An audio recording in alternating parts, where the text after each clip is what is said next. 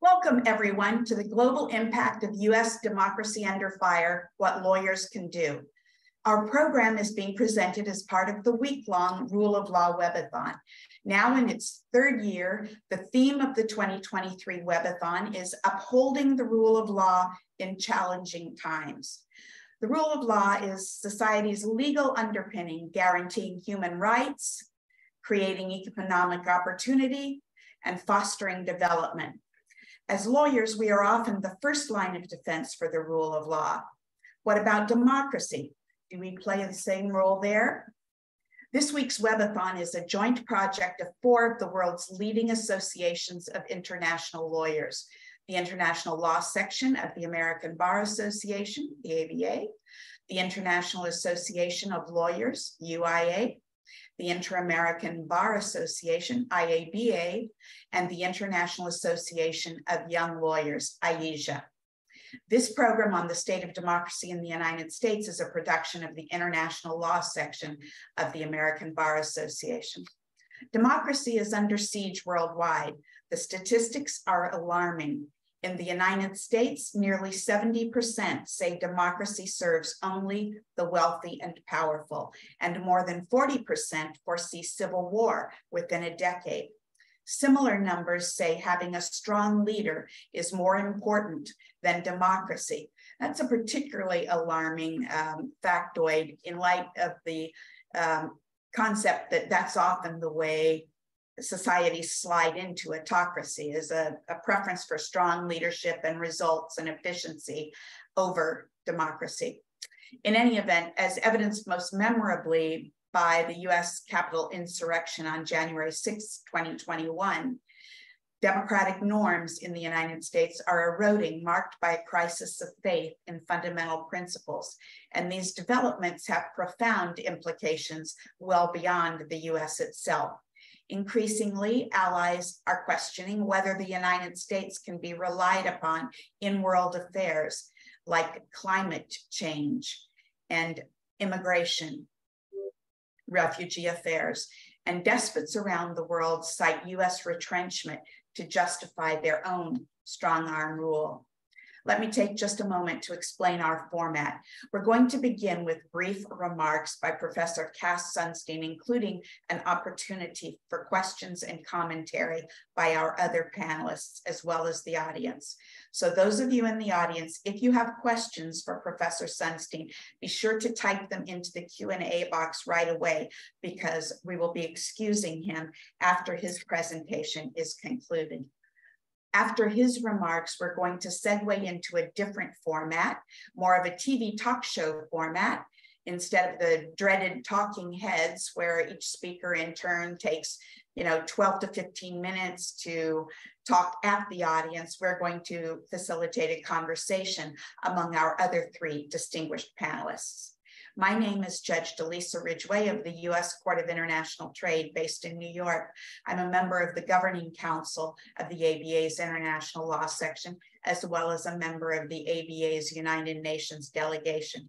In addition, I serve on the Asia Council of the ABA's Rule of Law Initiative, known as ABA ROLI. I'm honored to be serving as your moderator.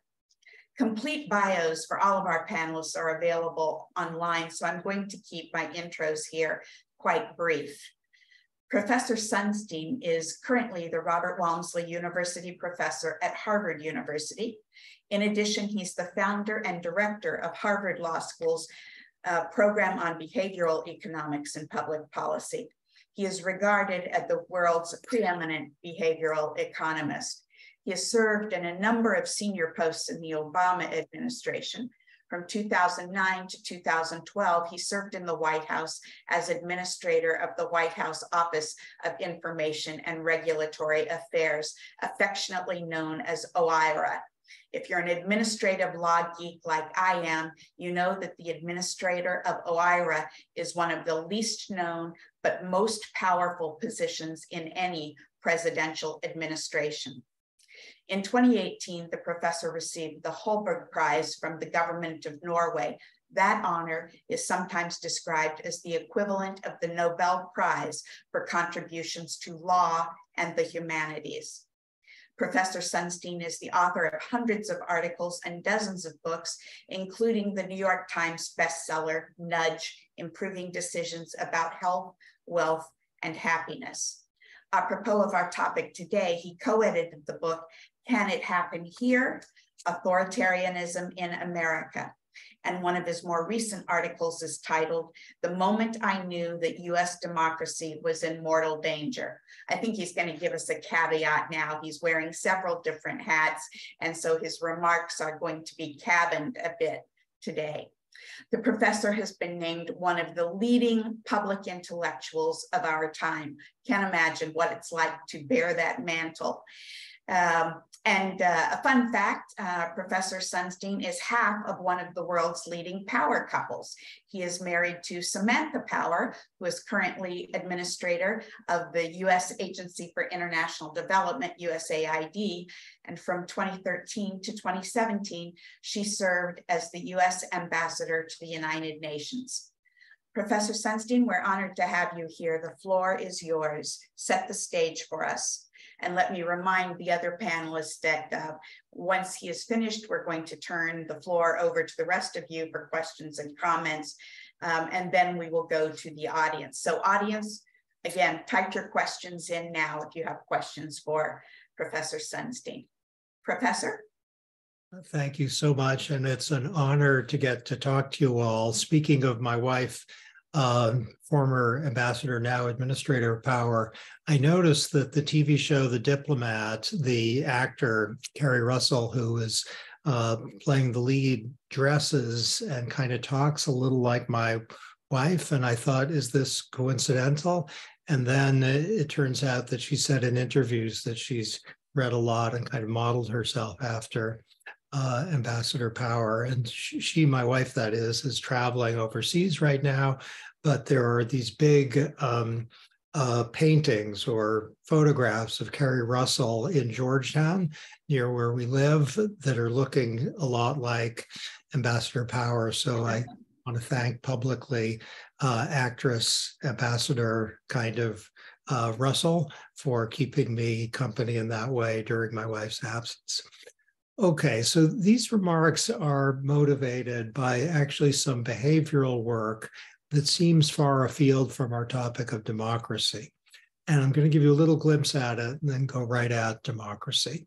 If you see a lot of very angry faces, really very angry faces, and then you see some faces that are kind of borderline angry or a little bit angry, and you're asked which faces that you see are angry, you tend to see only the very angry faces as angry, and the kind of angry faces you think of as completely fine, not angry at all.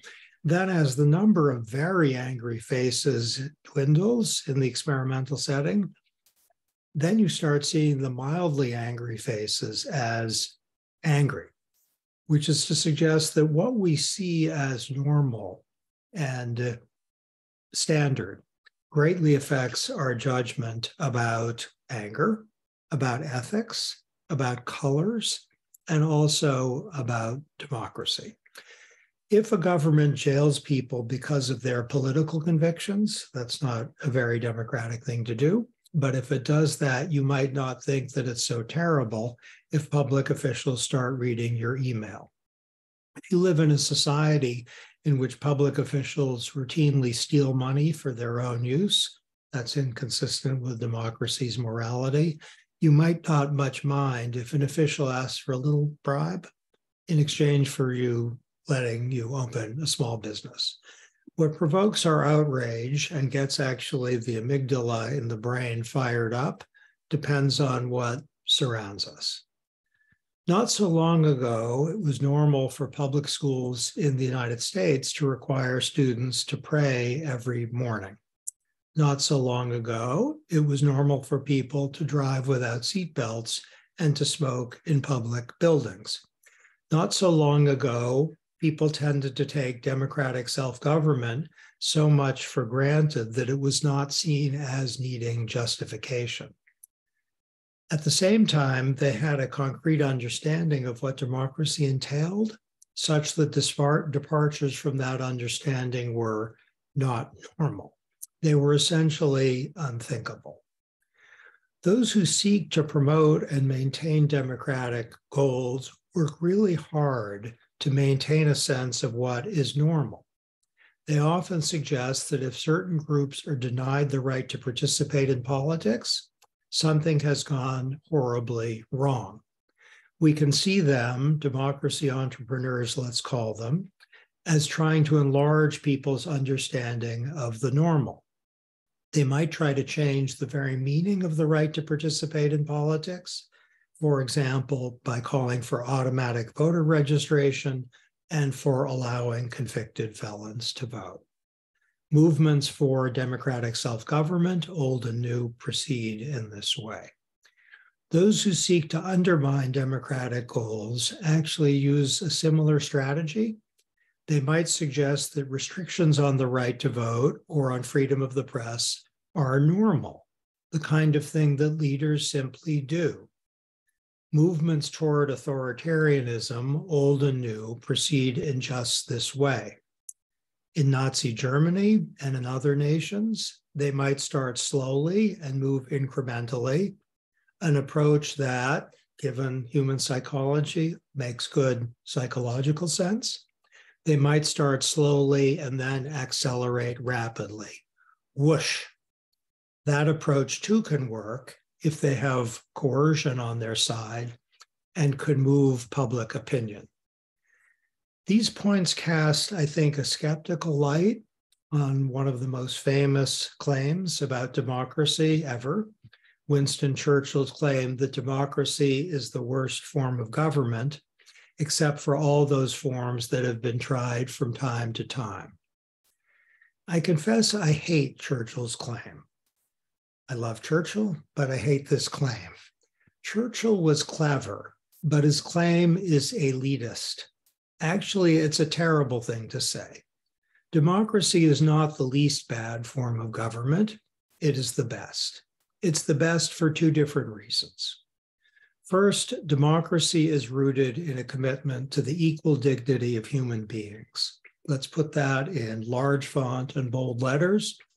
Because of that commitment, it is committed to people's right to govern themselves.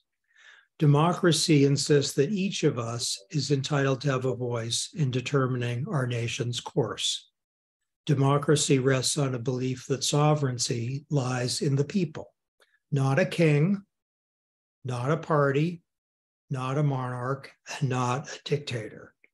That belief depends on a judgment that no human being and no group of people should be subordinated to another.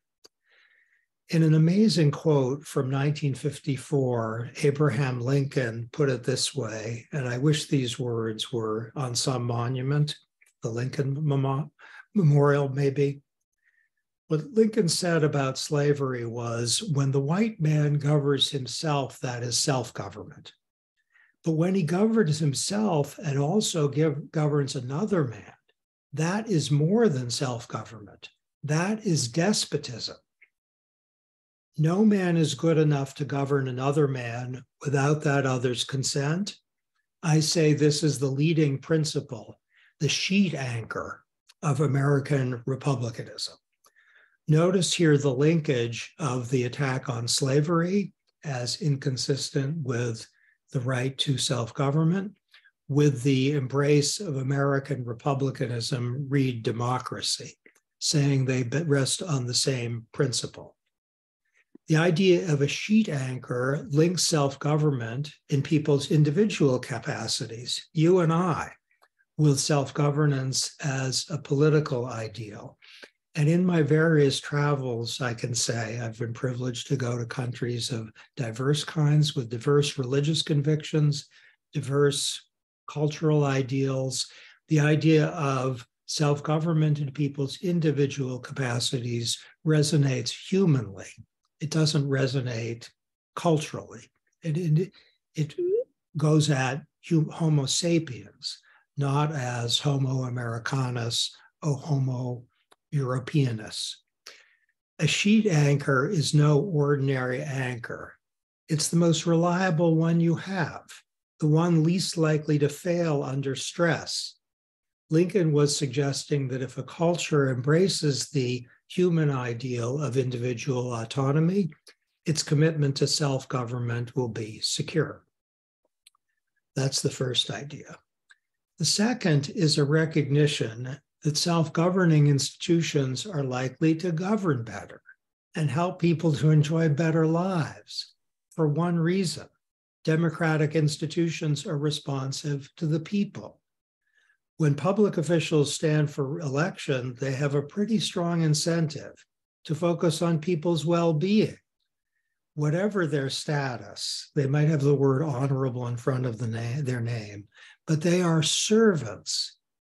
Consider the remarkable finding by Nobel Prize winner Amartya Sen that in the entire history of the world, there has never been a famine in a nation with a democratic press and free elections. Pause over that if you would. Famines are a social product, not an inevitable result of food scarcity. Even when food is limited, officials can find a way to ensure against mass starvation. When will they do that? The answer depends on incentives and information. If there's a democratic system with free press and free speech, the government is under constant pressure to ensure that people generally have access to food. And when officials' jobs depend on responding, they respond. Of course, this isn't merely a point about famines. It's a point about human suffering of all kind. Popular control is no guarantee, and no one should doubt that non-democratic governments sometimes perform well. But popular control increases the likelihood that government will actually serve people's interests. If the people are sovereign, back to Lincoln, they're ultimately in charge. Some people, including some academic friends whom I cherish, think there is a tension between democracy and human rights. Human rights are a check on democracy on this view, and some Democrats aren't that excited about human rights. There is such a thing as illiberal democracy. For example, when democracy leads to widespread censorship.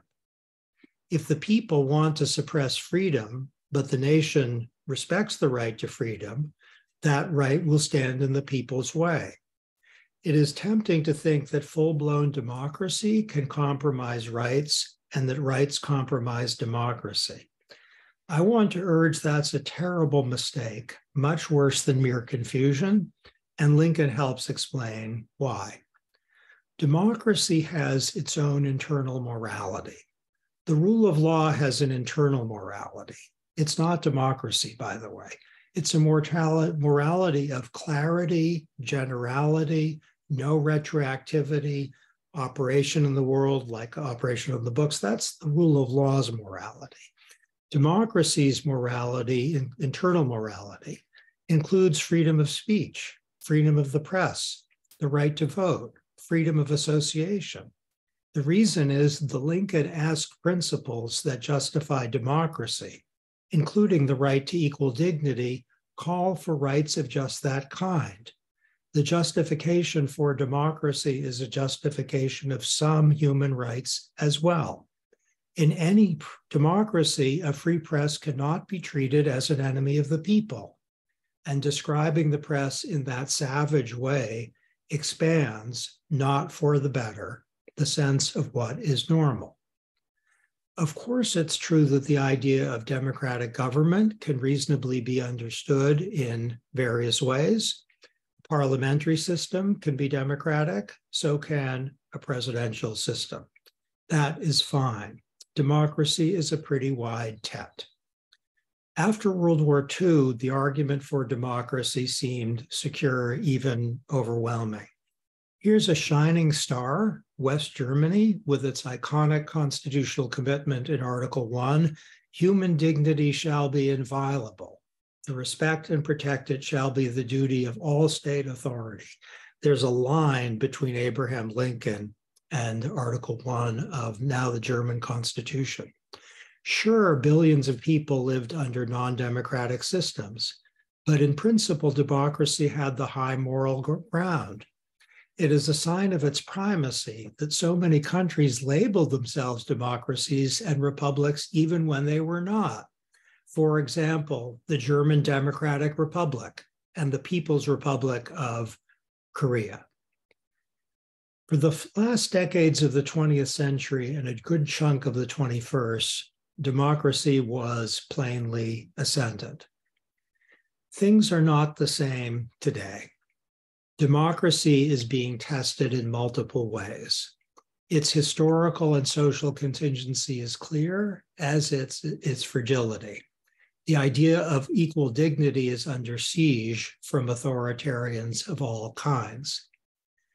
If we examine the power of what is taken to be normal, we can better appreciate the contingency of democratic arrangements and their fragility. Things can break down, at least to some extent, in a relative hurry. At the Virginia Ratifying Convention, Lincoln's precursor, James Madison, put it this way: I go on this great Republican principle that the people will have the virtue and intelligence to select men of virtue and wisdom. Is there no virtue among us? If there be not, we are in a wretched situation. No theoretical checks, no form of government can render us secure. If there be sufficient virtue and intelligence in the community, it will be exercised in the selection of leaders. We should understand Madison to be drawing on the tradition of civic republicanism, a foundation of democracy today, which emphasizes not only citizens' rights, but also their obligation to participate in public affairs and to do so independently, bravely, securely, and with their critical faculties intact. That is part and parcel of democracy's understanding of equal dignity, and it is a predicate for the idea that when democracy works well, it will increase the likelihood that people's lives will go well too. With apologies to Churchill, with its internal morality, democracy is the best form of government, including all those other forms that have been tried from time to time. It is a luxury and also a blessing to be able to take it as normal. Thank you. Thank you very much, Professor. So I want to first open up the floor to our other panelists for any comments or questions. Thanks for those thought-provoking remarks, Professor Sunstein. So I'm perhaps going to throw you a little bit of a curveball, but since you wrote Nudge, there's been an explosion in computing power, and we now have ChatGPT.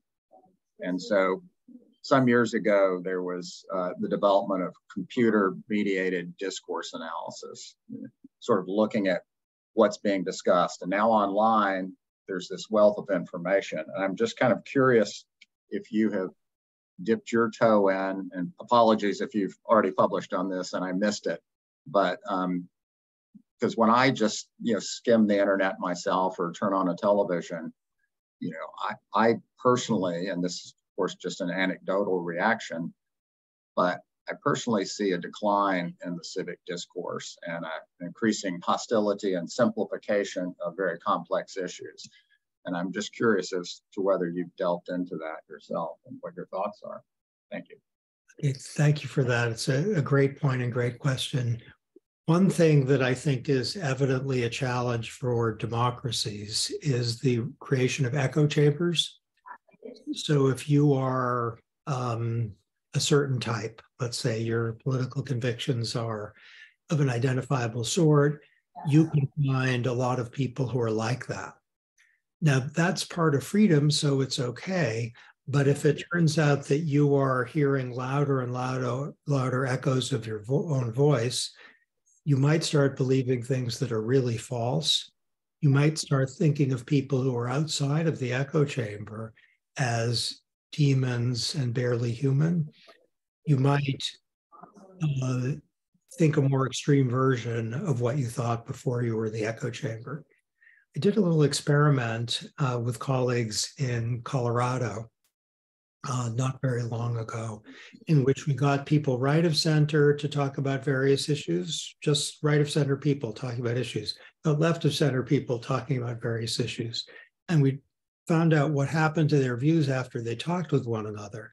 And basically the right was here, this is to my right, and the left was here before they started to talk. And the distance between, that's not big distance. They were occupying the same political universe.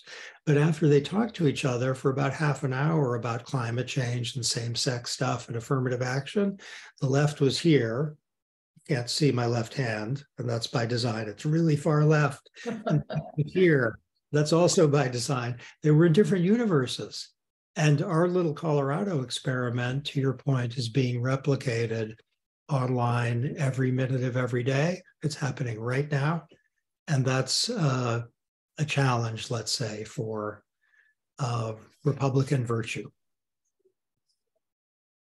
So I apologize. My internet went out for a second, and I'm sorry I didn't hear the last conversation. But Professor, thank you for your remarks. I'd like to hear you speak for a minute about your views about federalism today compared to what people thought it would mean 200 years ago, and address the question of the tyranny of the minority that we see as at the root of so much of what's going wrong in America. Great question. So at the founding, there were two things that were appreciated about federalism. One is that if your state was doing something you didn't like, you could leave and be free of the oppression. And the other thing is the state would know that it would, before the fact, that it would lose citizens if it did bad things, and that would discourage it from doing bad things. Okay, Roosevelt and the New Dealers thought, we've got to be careful about that, because suppose we want child labor laws. People are going to leave, so you can't get child labor laws at the state level. Or suppose you wanted minimum wage and maximum hour laws. Good luck with that, they thought, at least in some states where you lose business. So the Roosevelt thought was, if you want democracy, sometimes got to rely on Washington, because there's going to be a mutually destructive race to the bottom among the states. And while that was a major thought and a rethinking of federalism, it was continuous with Madison, and to your point about minority rule, that Madison and Federalist 10, who said that if you enlarge the sphere, you can reduce the power of well-organized private groups, because there are going to be a lot of them. And in a larger republic, they can balance off each other, and maybe we can figure out the right thing to do. So I think you're completely right that federalism has some risks associated with it, where you can sometimes capture a state house where it would be really hard to capture Washington.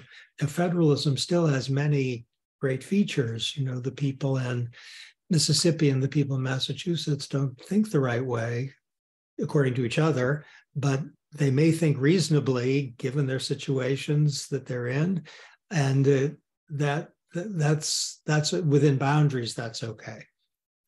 Part of the reason for constitutional rights of various kinds is a restriction on things that states might want to do, and of course, Lincoln had very interesting views about slavery that are captured in the quotation, and that complicated his own view of how to think about federalism.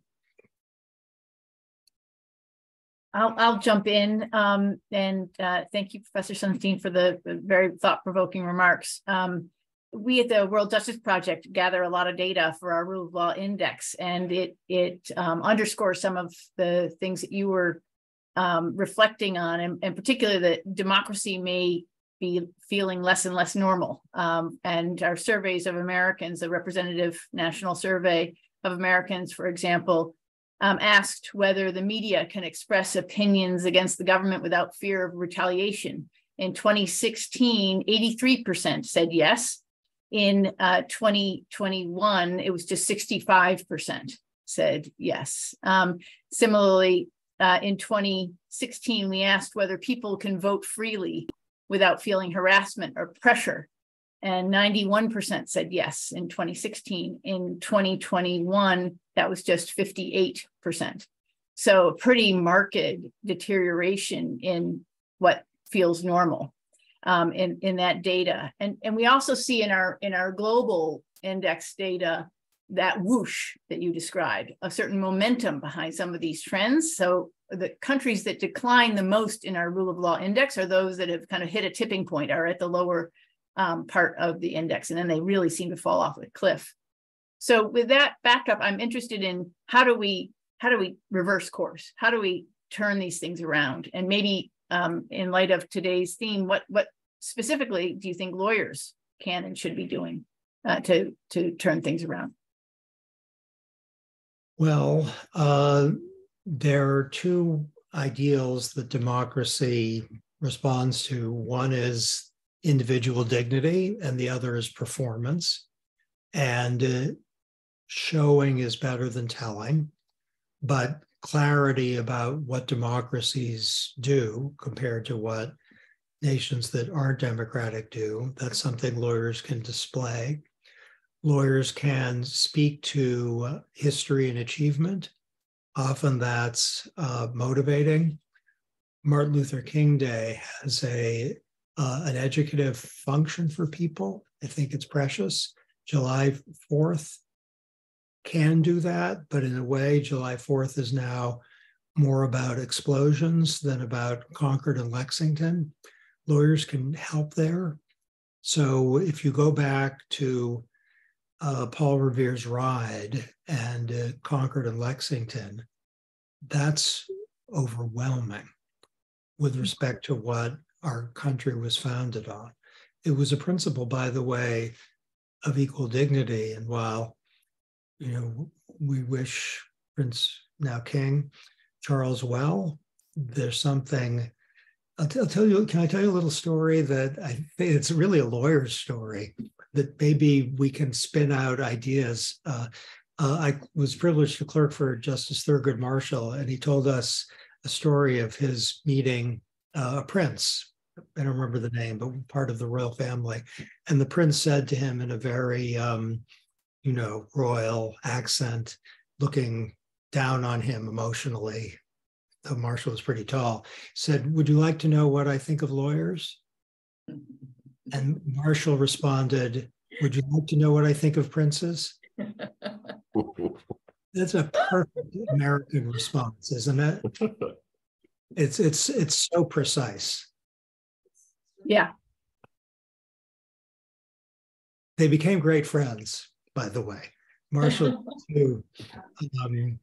too genial and lovable to have a fight. But the prince respected him and completely got it. I love that story. I promised you, Professor, that we would get you out of here on a schedule, and I want to honor my commitment. But we do have two questions from the audience. I hope that I do them, no pun intended, I hope that I do them justice. The sort of little fragments. Could you speak about how and I'm going to give you the exact words, the immoral and initial relationship, I'm not sure initial is the word, relationship with indigenous peoples affects the breakdown of democracy? Yeah, it's a great question. So I would twist it a little bit, how democracy improves the relationship with indigenous persons. So there are ideals in democracy. This is what Martin Luther King was, extremely clear on. He said, all we are saying is be truthful to what you said on paper. So he was using democratic ideals as a critique of existing practices. rather than using existing practices as an obliteration of the ideals. And so I think I'd say that some of the improvements with respect to recognition of Indigenous people are an outgrowth of democratic principles, both that no person can rule another and also equal dignity. Thank you. And a second question, quite specific. Does ChatGPT fall under First Amendment rights? Yeah, no, that's fine. Oh, nice that you ask. I have a paper on exactly that question. A new unpublished paper. It's available on the Social Science Research Network. That's not a good way of getting your articles out to people, but I did my best. Short answer is that ChatGPT, like a stove or a window, does not have First Amendment rights, even if the window creaks or the stove shrieks. They don't have First Amendment rights. But the people who interact with and listen to ChatGPT, listen or read, do have First Amendment rights. So there's an old Supreme Court case called Kleindienst against Mandel, which is the closest, I think, and probably it's from 1965, where Americans wanted people from overseas to come in. The State Department said you can't come in. The people who wanted to come in were relevantly like ChatGPT. They were human, not large language models, so far as I understand, unless this is a science fiction story rather than a truthful story. They didn't have any rights, but the Supreme Court said, but the people who want to listen to them, they have rights. And so if the government said that ChatGPT can't say anything critical of Congress, that would violate the First Amendment. That would be viewpoint-based. Or if the government said ChatGPT can't talk about American history, that would probably violate the First Amendment. It would be a content-based restriction. There are 1,001 things you could say ChatGPT can't do. Can't bribe, can't have false commercial advertising, can't have child pornography. Those are things that are not protected by the First Amendment. And so that would be permissible to insure against. I'm not at all surprised that you have a paper out on this. At one point when I was thinking about how to introduce you, I was thinking about, listing the encyclopedic array of topics on which you have published. And then it occurred to me that it would actually be much more efficient just to try to list the topics on which you have not published. But anyway, I abandoned that, and I would have had ChatGPT on the list and I would have been mistaken. So thank you very much for that. Those are the questions that we have from the audience thus far. So, and I'm right on schedule to get you out of here. Are there any closing thoughts that you would like to leave us with? I just want to say what an honor and a pleasure it is to see everyone on this screen doing amazing work for the world, and also to thank the people who are listening. Justice Holmes said it's possible to live greatly in the law, and that's what you're all doing. So thank you. Thank you. Thank you. Everyone, again, this is one of the great frustrations of this virtual world that we live in, but I hope that you can hear virtually the audience's applause for your appearance here today. Thank you, thank you, thank you. Oh, thanks to you. Tell Carrie Russell hello for us. All right, now we're going to, by the way, it occurred to me very belatedly that I've had faces up here with names and I haven't introduced any of you.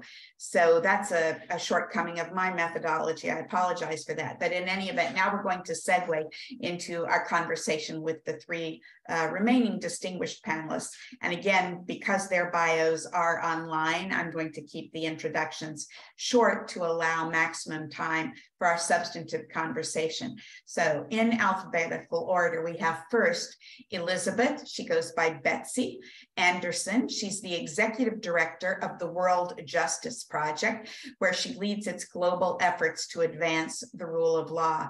Betsy has more than 25 years of experience in the international legal arena. She previously served as director of the ABA's Rule of Law Initiative and as executive director of the American Society of International Law. In addition, at Human Rights Watch, she served as executive director of their Europe and Central Asia division, among many other positions that she's held. She's been honored with a number of awards over the course of her career for her work in the international rule of law field, including a Williams College Bicentennial Medal, the American Society of International Law's Prominent Women in International Law Award, and the ABA International Law Section's World Order Under Law Award. Welcome, Betsy. Next up is Scott Carlson. Scott currently serves as Associate Executive Director for Global Programs for the ABA. Scott's legal career spans more than 30 years and includes over 2 decades in the fields of international development and the rule of law. He began his rule of law work back in the early 1990s. In the years since then, he has worked in both field-based and headquarters settings for and with a multitude of institutions that is frankly far too long to list. Notably, however, while serving in the ABA's Washington, D.C. offices from 1999 to 2003, he led the implementation of ABA Rowley's first assessment test, Rowley's Judicial Reform Index. And you're going to hear a little bit more about these various indices and ranking and rating systems, I think, as our conversation progresses. Scott is widely published on a wide range of topics in the fields of rule of law, human rights, anti-corruption, and international law in general. And 2 fun facts about him. He was awarded a much coveted U.S. Supreme Court fellowship, and he is fluent not only in French, but also in Albanian. Who knew? Thank you for joining us today, Scott. And our 3rd or 4th, depending on how you're counting, panelist is Judge Andre M. Davis. Judge Davis is a federal circuit judge retired from the U.S. Court of Appeals for the 4th Circuit. He has the distinction of having served on the bench at virtually every level of the state and federal judiciary, first as a trial judge and later as an appellate judge in the state of Maryland. Then in 1995, he was appointed by President Clinton to the U.S. District Court for the District of Maryland. And in 2009, he was appointed by President Obama to the U.S. Court of Appeals for the 4th Circuit. So trial judge myself, I have to tell you how much we love it when trial judges are elevated to the appellate bunch, because you know, so frequently appellate judges are scholars, brilliant, but they don't really understand the rough and tumble of day-to-day trial work. So that he's been on both the trial and appellate benches at both the state and federal levels just speaks volumes about what he brings to the judiciary. Judge Davis took senior status in 2014, but continued to carry a full caseload. In 2017, he retired from the federal bench to serve as city solicitor in his beloved hometown of Baltimore, Maryland. And he served for, I think, 2 to 3 years in that capacity. He also has some impressive international credentials to his credit. Over the course of his 30-year judicial career, he was active in numerous national and international judicial and legal education and rule of law training programs through his membership on the U.S. Judicial Conference's Committee on International Judicial Relations, among other avenues. He was appointed to that very prestigious committee by Chief Justice John Roberts of the U.S. Supreme Court. The judge has had programs, trainings, and seminars that he's led in countries including Russia, Armenia, Poland, Ukraine, Kosovo, Swaziland, Nigeria, Uganda, South Africa, Tanzania, Mali, and Egypt. You can imagine what his passport looks like. Judge Davis is just, I can tell you, one of the most highly respected jurists in the United States, and is known as a deep thinker and a thought leader among his peers. Judge Davis, thank you for being here. Okay, remember, audience, don't be shy, and I'm really pleased that we've that we've got some questions coming from the audience. So please do keep them coming, and we'll try to weave some into the conversation. And to the extent we don't get to them, we'll get to them at the end after the panelists' official presentations. So do use the Q&A box for your questions. Let's start at the beginning then. What is the state of democracy in the United States? Well, I'll jump in. I already shared a little bit of the data that the World Justice Project has, which paints a worrying picture of negative trends on freedom of expression, on voting rights, and I'll just really reinforce those findings that we have in our WJP Rule of Law Index, and I'd encourage folks on the program to look at those on our website, really dig into that data. It's quite revealing. The US in 2022, our most recent index, ranked 26th out of 140 countries that we measure in the index, looking at a wide range of issues relating to the rule of law, including elements that we associate very closely with democracy. And some of the worrying trends, we've been declining since 2016 in the index, and we've seen worrying trends in particular with respect to constraints on government powers, those checks and balances that are so important as an undergirding for democracy. We're down 15% in that area in the index. Our measures of fundamental rights, freedom of expression, association, and so on, is down 9% in the index in that period. And the specific measures of free expression are even falling more sharply, 16% there. Judicial checks on executive authority down 16% over this period in our index. And importantly for democracy, the indicator that we have for whether transition of power is subject to the law is also down 10% in our index over this period. So we had a slight uptick in a number of these areas between 2021 and 2022, but we're still well below where we were at the last high point of 2016. So we've got a lot of work to do. And I can share additional thoughts about what we ought to do, but maybe I'll let the others chime in. I'll jump in, I guess. So I'll give you what my fireside chat is, Lisa, with friends and family, because I do this a lot, actually, because I take it as a personal responsibility to talk about these things. I should say I'm saying this in my personal capacity, though I'm an ABA staffer. These views don't reflect the ABA per se. But I start and tell people, this is what it must have felt like to live in interwar Germany, where there's demonizing of minorities of all stripes, and it's happening quickly. It's also accompanied by right-wing violence.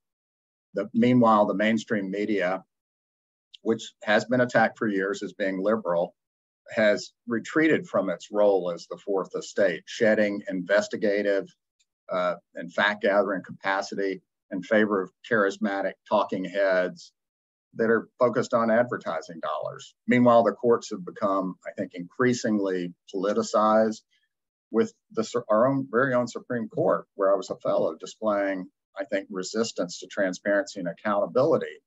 And this has led to sharp declines in this venerable institution's respect in the public. Today, I think the headline was, it's at a 50-year low. Meanwhile, one major party jettisoned the customary practice of developing current policy proposals in the 2020 presidential election. Of course, they claimed that the pandemic was hindering this process, but instead they focused on rallying support for one individual. And today, that one individual seems to be cruising to the party's next presidential nomination, despite facilitating an attack on the constitutional order on January 6th. And so I would also say, well, what can we do as lawyers? And at the ABA, I think we're doing a lot. I'll hold up this book. You can't see it because of Zoom's thing, but it's called Lawyers Without Rights. And it's a book that was published to describe the disenfranchisement of Jewish lawyers in the interwar period. And I think that we need to all, as legal professionals, stand up for people who are on the front lines, speak out while they're being attacked and demonized by others. Because, if we don't speak up, that's when, trends like what we're seeing will only spike or increase. So I'll stop there and throw it over to Judge Davis. Well, I appreciate the comments of you, Betsy, and Scott. Very powerful comments and observations. For me, at my age, after a long career of service, I'm as frightened as I've ever been for America and for all those countries, lawyers, individuals who look to America as a model of democratic norm. About 20 years or so ago, I was privileged to serve as a member of a fact-finding mission sponsored by the International Bar, jointly actually, by the International Bar Association and the ABA to Zimbabwe. Zimbabwe, which was the breadbasket of Africa. Mugabe came out of the revolution and independence as a hero committed to democracy. Zimbabwe had the highest literacy rates among both males and females in all of Africa, certainly sub-Saharan Africa. But by the turn of the century, something had shifted in Zimbabwe very terribly. And I remember going and being a part of this very distinguished group to meet with judges and lawyers and ordinary folks, including the president himself, and coming away feeling a little bit hopeful. And of course, that hope was not deserved. I wake up in America today and I can't help but think about Zimbabwe. I can't help but think about the things that Scott and Betsy have alluded to, the loss of respect for and trust in our institutions, the capture of the structural features of our democracy that enable minority rule, and as Professor Sunstein mentioned, just the denigration of human dignity in such a rapid period of time is just head-spinning to me. And so I'm very concerned. I don't think that we are crying wolf, those of us who are on this side of the concern.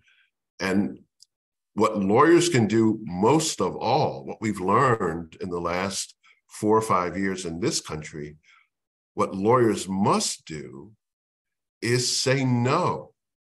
Lawyers must not become a part of efforts to undermine democracy, which is what we've seen in this country.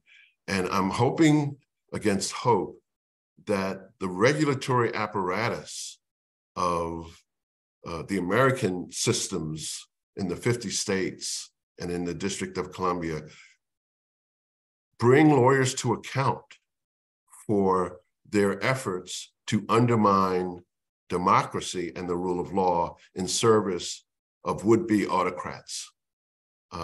So we have a lot of work to do as members of the bar, as thought leaders in our institutions and our nonprofits, and down on the ground and dealing with everyday people in our synagogues, in our mosques, in our churches, in our schools, in our community organizations. Lawyers do all of that and should be doing all of that. Judge, if I could jump in on that accountability point and just share a couple of other data points that are, I think, relevant and maybe a little bit of hope. One is, I think Judge Davis is absolutely right about the importance of accountability. And we see very clearly in our data a deteriorating expectation of accountability, particularly for those in high places. So among the survey questions we ask is whether a high-ranking official who takes public funds for private gain will be held accountable. And between 2016 and 2021, again, 30% decline in the expectations of citizens that there will be accountability. So that's clearly lawyers' business, is to ensure accountability where there's wrongdoing.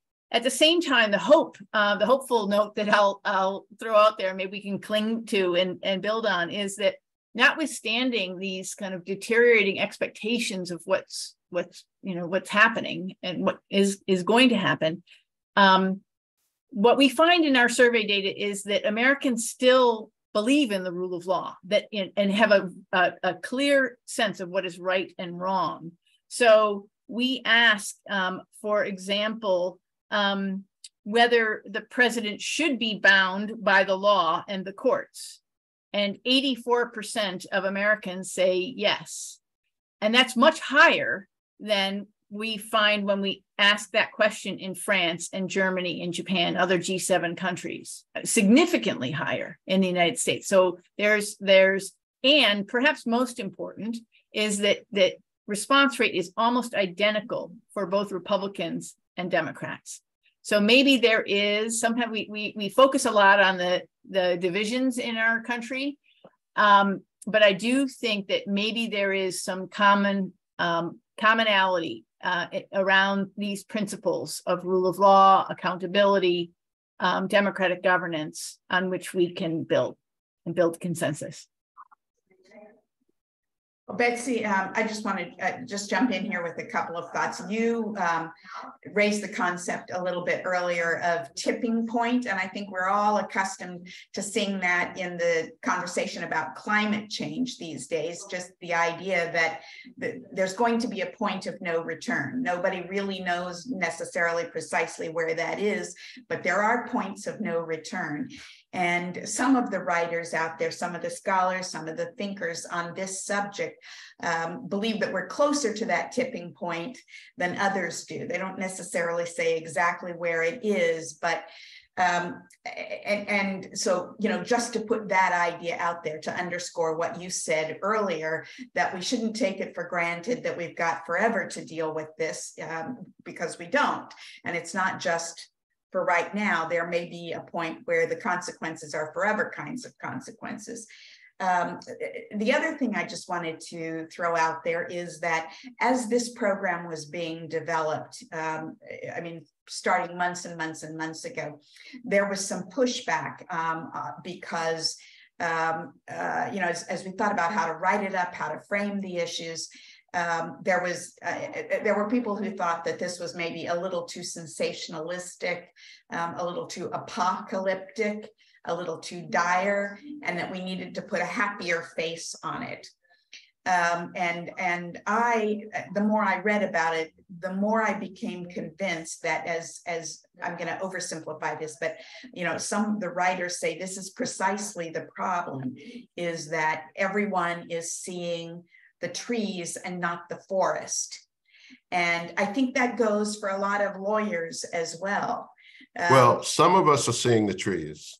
Some of us are very much focused on the trees.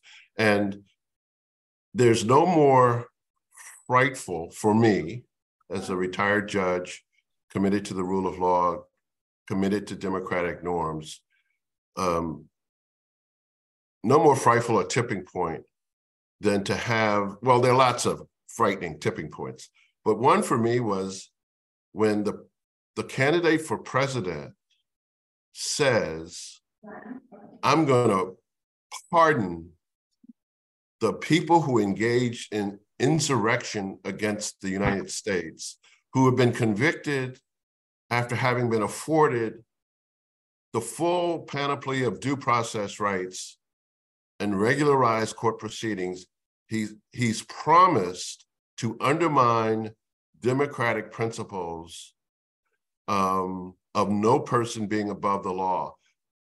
If that's not a frightening tipping point, I don't know what could possibly be. Of course, he's already done that. He when he was in office, he actually used the pardon power in a way that was profoundly corrupt. And so we have lots of tipping points to confront as we go forward, as we have in the recent past. I might just jump in and echo some of the judge's comments, Lisa. I think it, and I'm not challenging you for asking that question, but I really want to emphasize multiple tipping points, because I think if we get too fixated on a single point of no return, then we're not going to effectively mobilize to take real action against the incremental steps that take you to the cliff. And so I really just want to strongly endorse what Judge Davis said. Yes, I was way too simplistic. I apologize for that. You're, of course, both right and very eloquently put. Maybe, well, I hate to cut this short. So all of this kind of flows together. Feel free to backtrack, but maybe we should talk a little bit about another element of our topic today, which is the global impact of the state of US democracy. And like Judge Davis, actually like Betsy, like Scott, I've done a lot of work overseas. And I can tell you, I get a lot of this stuff, thrown back in my face. I get reminded of the shortcomings of the US's democracy, of its justice system, with some regularity when I travel abroad. So, could you say a little bit about that, please, about the global impact of what we're seeing in terms of any decline in democracy here? Well, I'll jump. Go ahead, Judge. No, please go ahead, Betsy. Go ahead.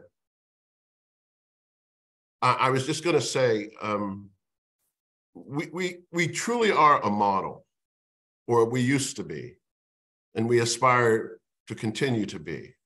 I went to Kenya in the run-up to, I think it was the 2003 presidential election, at a time when the prospect for violence surrounding the presidential election in Kenya was very high. And the Supreme Court of Kenya had recently embraced the one person, one vote principle from our law. They actually cited United States Supreme Court opinions for that principle.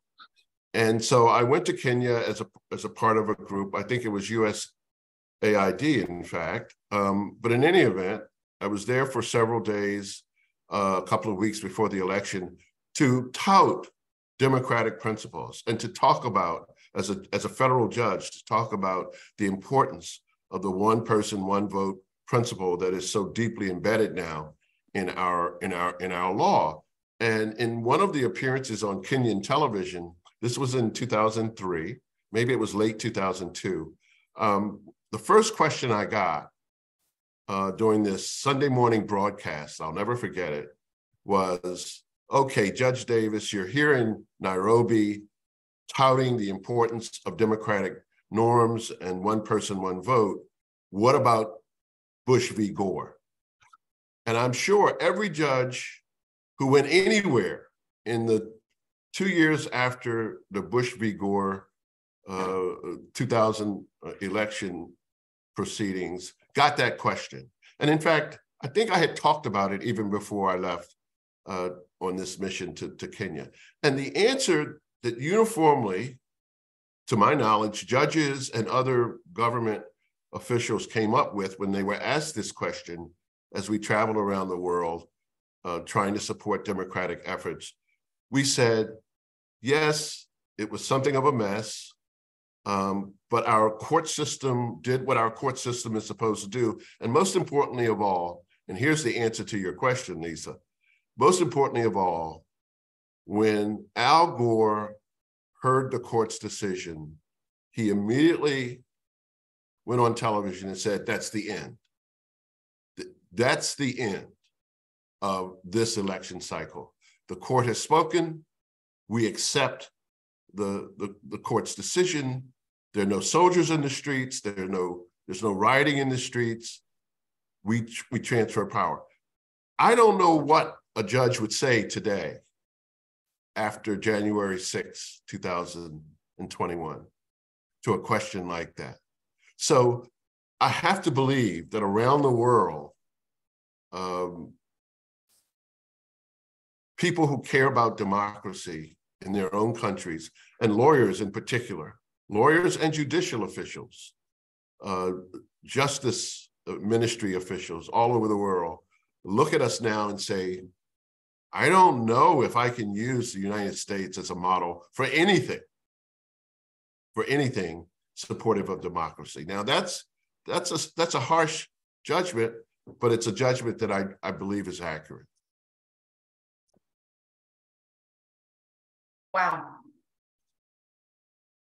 It's very, very telling. The anecdote hits hard. I think judges' concerns there are really well founded. I would just add, we really see at least two ways in which the deterioration in democracy and rule of law in the United States ripples out across the globe, and this is a global phenomenon, the deterioration of rule of law. It's in our index, we see it in every region, in rich and poor countries, just a very persistent trend. So whether the U.S. is a part of that, whether it's cause or effect or part of this global thing, I think it's difficult to really tease out. But there are a couple of ways in which the U.S. Trends do affect the global trend, and one is we definitely see copycat behavior. So, as Professor Sunstein mentioned, I think earlier, with demonizing of the media as fake, anything that's critical is fake news. You see that rippling across the rhetoric of other leaders. Literally those words, like literally. fake news, right? Right. Fake news, that's the accepted term. Right, or elections that don't go your way is being stolen. So that's pretty telling. And the other is, as Judge Davis alludes, and Scott can probably speak to from experience, it really does undermine the leadership ability of the U.S. to promote these norms around the world. You saw it a little bit in the Summit for Democracy. It's been a heroic and important process that the U.S. has tried to champion democracy again in the last couple of years, but there's some skepticism that the world community brings to these efforts after what we've been through over the last couple of decades. Betsy, I'm glad that you raised the Summit on Democracy here. A little bit of a frolic and a detour, but we have lawyers watching from our audience here who may not be familiar with the Summit on Democracy. Could you just say a few words about what that is? Sure, and Scott, chime in too, because you were very active in the rule of law cohort, but around the Democracy Summit. So this was an initiative started by the Biden administration in 2021, was the first convening, and it was really intended to rally the world's Democrats to be those democracy entrepreneurs that Professor Sunstein mentioned, and really try to reverse some of the negative trends that we've seen around the world, with a particular focus on combating corruption and promoting free media and freedom of association.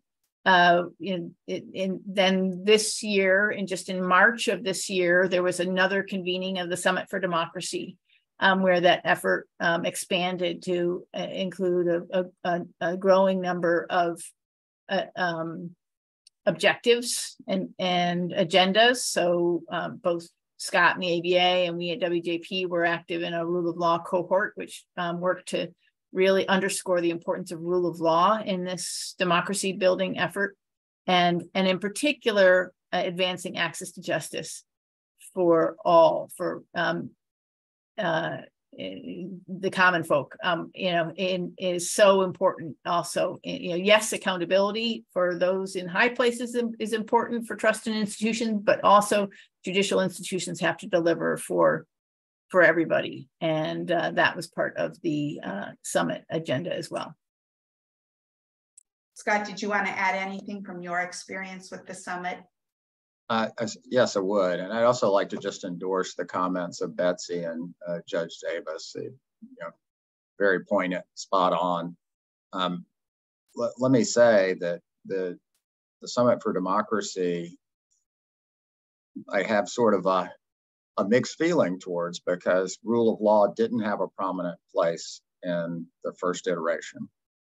And, being someone who's dedicated my professional career to rule of law, that was disappointing. And so, it was a pleasure to join forces with Betsy and others to get it elevated by the time of the second summit. And I think that was an all's well that ends well, right? And so that was a good sign. But it also was, for me, it was sort of telling that we had to make that case for rule of law as vigorously as we did. And it means programs like this and similar ones are absolutely critical to, bringing rule of law down from the stratosphere and making it tangible for everyday people. I also wanted to, reflect on your initial question, Lisa, about how did this impact our work abroad? So when I first went overseas, 30 years ago, as a part of this, pro bono volunteer program in Central and Eastern Europe and the former Soviet Union to try to help our legal colleagues transition to democracy and the rule of law, we were met with just open arms in many places and just enthusiasm. And that was because of the US's reputation for rule of law and democracy. And I would say one for me, and this is, I think, the hope that I would like to share with everyone today, is that we've done some tough stuff. I grew up in the Deep South when segregation was present, and I participated as a young kid in busing because it was the right thing to do to stop racial segregation. And if you go back to the Deep South now, you can see the changes. And this is in my lifetime, and it's miraculous. It was hard. Was there violence? There was. Were there challenges? But it worked ultimately. And I think we had such a powerful story to tell about social change. And I think with the sort of regression we're facing now, that's where, it's like, oh my gosh, we worked so hard for all of this, and is it really so tenuous? And I think the answer to that is, for me, I think we've got momentum. I think you see a lot of people waking up, if you will, pardon the expression, I guess, and that is, I think, critical to defending democracy, because democracy is not something that's static that you purchase at a store. Rule of law is not something static that a judge hands down. It's something that, everyday citizens as well as lawyers have to protect and preserve, every single day. You're on mute, Judge Davis. I'm sorry, you warned us about that, Lisa. Thank you. Scott, your comments are so poignant and really resonate with me so deeply. I was fortunate enough to be a part of that cohort of federal judges who in the late 90s, mid to late 90s, because I had no young children at home, I was free to fly off to Moscow and Almaty and Kazakhstan, and the judges in those former Soviet republics talk about open arms. It was just absolutely some of the most moving professional relationships you can imagine for lawyers from the ABA and other lawyers and judges, certainly, and federal judges, not just federal judges, but state judges as well. Actually, when I went to Kazakhstan, I was actually still on the state bench. But there was this wonderful opportunity at the invitation of these judges who, frankly, had never before been real judges. I mean, they would tell you this. They acknowledged in private conversations that they needed to learn to be, quote unquote, real judges, because they were pretty much part of the party apparatus. And one of the most remarkable things was there were so many women judges, female judges all over these countries. And I would say, how is it that what appears to be just this incredible equality principle at work here with all these female judges? Well, the answer often was, it was not a position that frankly, any man who aspired to power wanted. And it all flipped, because now I'll never forget when I had judges, a whole cohort of the first female judges in Egypt come to Baltimore and spend a couple of days just to visit the court and the police department and all of that. So there was all of this opening up of democratic opportunity all over the world in the mid to late 90s and continuing. And now, as you put it, Scott, it's this incredible regression that we see. The question I have for Scott and for Betsy along these lines, I think about the Arab Spring and the role that social media and technology played in this emerging democratic, bursting of democratic principles. What's happening now with technology in your work, and are we able to use technology and social media in particular to further democratic advances? I just don't know. Well, I'm happy to take a first crack at that, Betsy.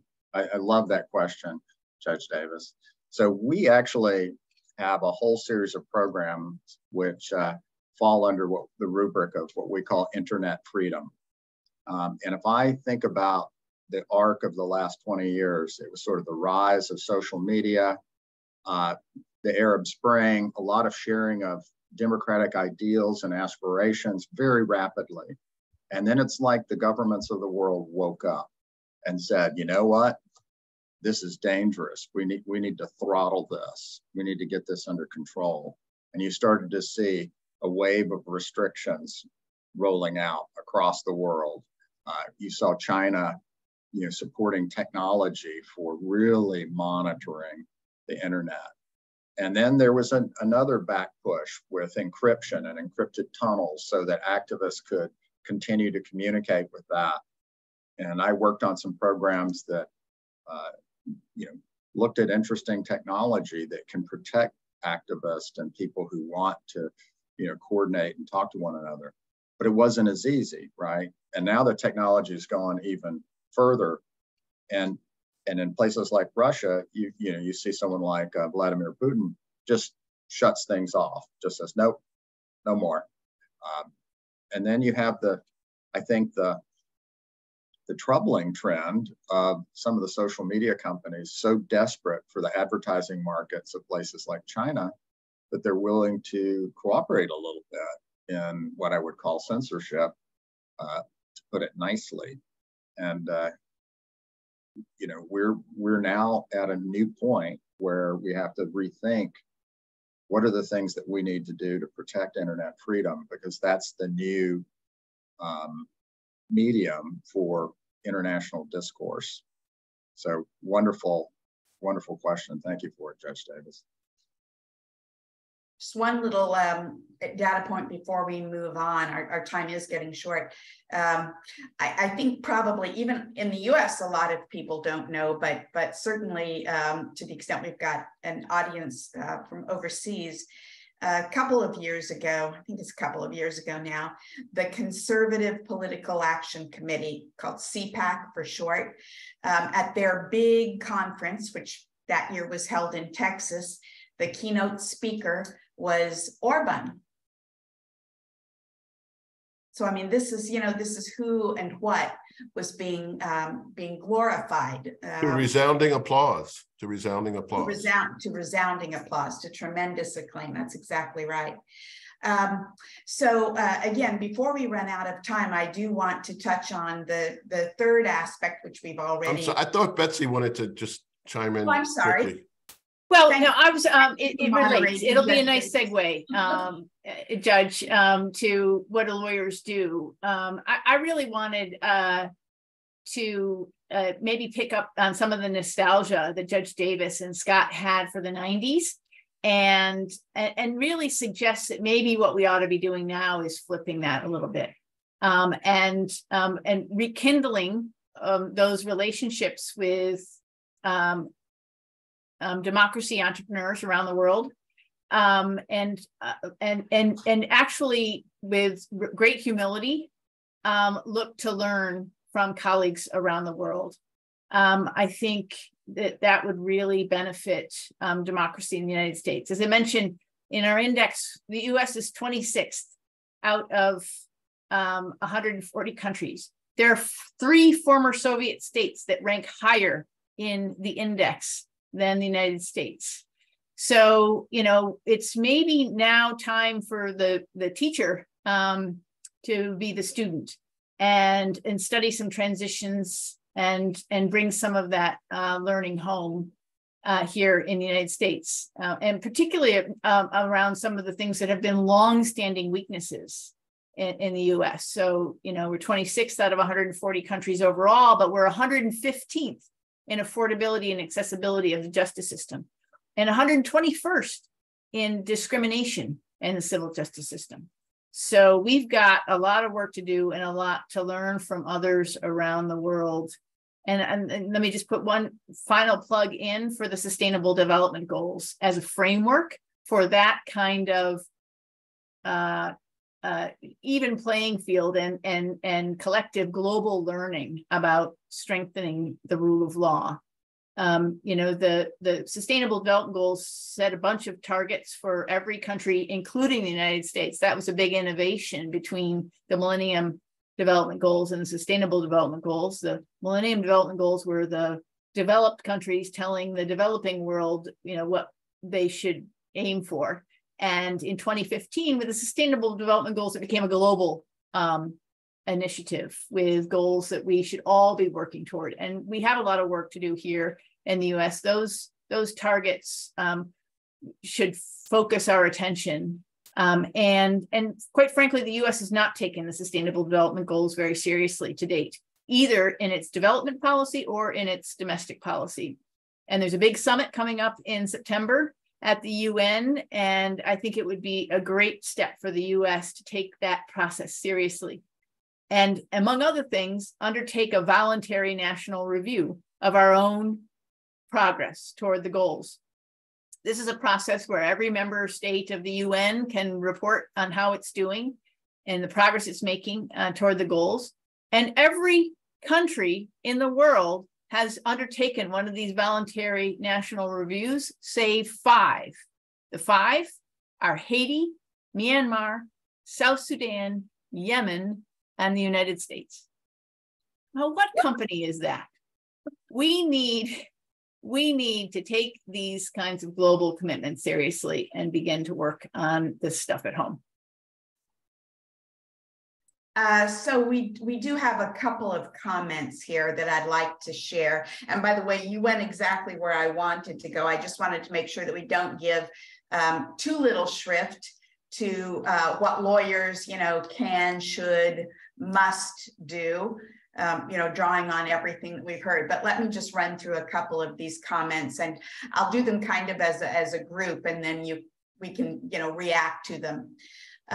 So one of the comments was just talking about, the courage of people standing up for the rule of law and for democracy, and saying that it reminded us of the DOJ lawyers who resigned or otherwise refused to, go along with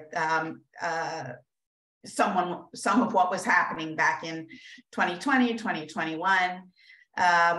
A question specifically directed at you, Scott. Could Mr. Carlson talk a bit about the ABA Rule of Law Initiative or any of the programs it has in cooperation with law schools? And then last thing, we got a comment from the chair of our UN and International Organizations Committee, thanking you, Betsy, for the plug for the SDGs. I'm also very happy that we got around to that. So reactions, anyone to those, and the specific question for you, Scott? I'm happy to take that specific question. So the Rule of Law Initiative currently is in, I think, approximately 65 countries around the world. We're the largest we've ever been. We do have some great collaboration with law schools, but I will say, if I think back to when I started working with the ABA as a pro bono volunteer 30 years ago, the nature of that collaboration has changed. And 30 years ago, we had what we called the Sister Law Schools program, where we matched law schools in the United States with foreign law schools and tried to foster relationships for exchange of learning and ideas.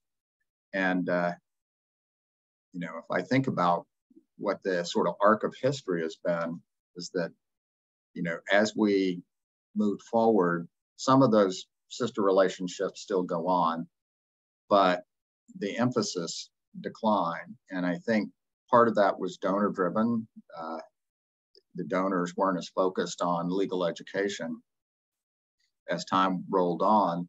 But the other thing was, I think that law schools, you know, and began being viewed also in more political terms in a number of places that we worked. And so there was I think there's been a rise of political control over law schools by, you know, executive authorities. And in many, you know, many countries, you know, the accreditation of law schools is done by, you know, central authorities, whereas in the United States, the American Bar Association, a nonprofit independent entity, does the accreditation of law schools. And so the consequences of cooperating on things that aren't popular with the government in many places, they're higher. And that has been a real impediment. Thank you. Any other reactions to the comment about the DOJ attorneys? I saw everyone's eyes light up, and I think the mental applause, but anything further on that? We are at 2:30, so if there's nothing else, if no one wants to add anything else about what lawyers can or should or must be doing, then we'll go to closing thoughts. I do want to give you a chance to leave the audience with some words of wisdom. Why don't we begin with you, Scott? I'd like to leave the audience with this quote. It's a favorite quote of mine by the famous anthropologist Margaret Mead. Never doubt that a small group of people can change the world, because in fact, they are the only thing that ever has. It's one of my favorites as well. You just stole it from me, by the way. Gonna have to quickly come up with another final thought. Betsy? Yeah, well, I'll combine my final reflections with your last question about what lawyers can do, and it builds off of Scott's observation, which is there's lots that lawyers can and should do, and individually and collectively, and it all matters. I really do think that can turn the tide.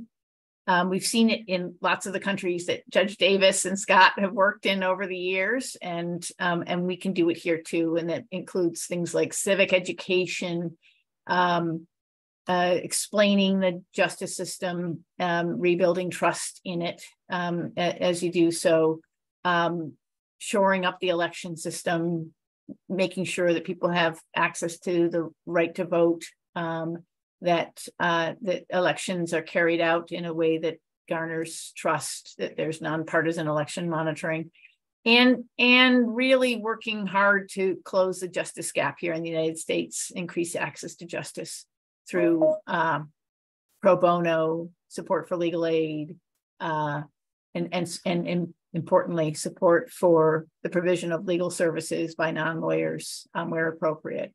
I think we've got lots of work to do there in order to make sure that we demonstrate that justice systems deserve trust and deliver for democracy. Well, I can't. I'm sorry, just hold on a second. Further to what you were saying, Betsy, one of the members of our audience also just noted that we as lawyers need to be working more with non-lawyers too, which I think was inherent in what you were saying. Judge Davis, you get the last word. Well, I couldn't possibly improve on what Betsy has said, and I just want to associate myself with everything she said and Scott. But being a big fan of irony, of course, I can't resist quoting Shakespeare. First thing we do, let's kill all the lawyers. And I hope that all of the participants in this webinar fully appreciate the irony of Shakespeare's words. Because if you want to destroy not just democracy, but if you want to destroy civilization as we know it, you get rid of the lawyers.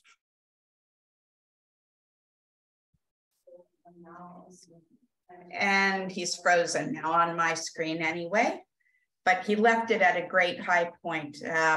So let me just say, I would be remiss if I failed to acknowledge the International Law Section staffers who have helped make today possible. Lavinia Cousin, who is here with us now, as well as Christina Hyde, Ginny Choi, and Angela Benson in particular.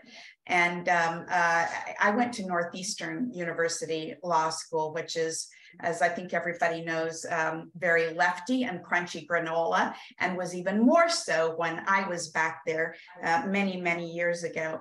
And so since the Winston Churchill quote was stolen from me, and the Shakespeare quote was stolen, and then Scott got the other one, I'm going to give you one from Abby Hoffman, which just seems totally appropriate. Democracy is not something you believe in or a place to hang your hat, but it's something you do. You participate. If you stop doing it, democracy stumbles. So I'm going to thank you all for joining us for this important program. Please be sure to tune in tomorrow at 11 a.m. Eastern, 15 Greenwich Mean Time for the final webinar in this series, Defending Democracy, Human Rights, and the Rule of Law Around the Globe. Enjoy the rest of your day. Thank you. Thank you all.